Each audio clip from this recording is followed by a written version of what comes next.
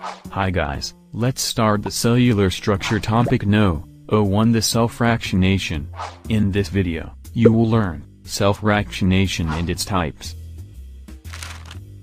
Cell fractionation is the most basic concept to isolate the cellular component on the basis of differential centrifugation or density gradient centrifugation.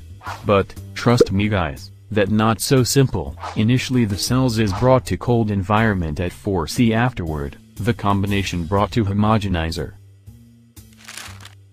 Homogenizer is actually to homogenize the condensed mass by centrifuging. Afterward, different cellular component are differentiated through two methods. 1. Density gradient centrifugation, higher density settle, lower density upper isolated. Remember, highest density is of nucleus. 2.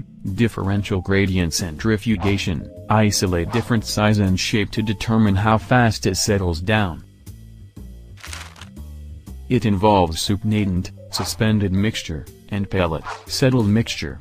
This occur because when they beat it, they got separated.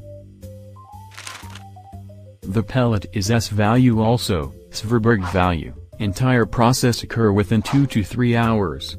Entire process occur in a 2-test tube, centrifuging machine in cold environment.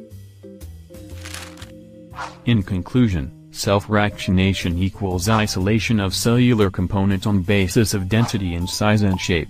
Composed of two principles, homogenization and centrifugation. Centrifugate equals two types equals differential and density gradient differential. Isolation of cellular component on basis of size and shape. Pellet and supernatant density gradient equals isolation of cellular component on density basis.